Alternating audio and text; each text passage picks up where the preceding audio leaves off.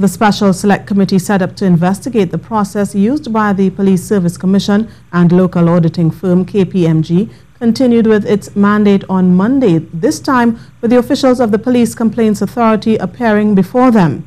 With part of the selection process of a police commissioner requiring the PSC and KPMG to ensure candidates had undergone recent professional vetting, questions were raised about there being an investigation into one of the candidates.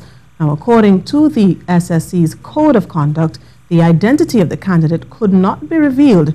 However, the PCA said the investigation was started in 2011 and finished in 2017. PCA Director David West revealed the reason behind the length of the investigation. Instructions were given to do certain things and they were not carried out in a timely fashion.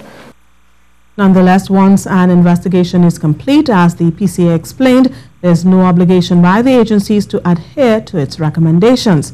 It's part of the reason the PCA is rallying for an amendment to the Police Complaints Authority Act to allow them more teeth in their recommendations being followed. In the recommendations, we ask for, in the statute, that within a certain amount of time, when we ask for feedback on the recommendation, we are given it.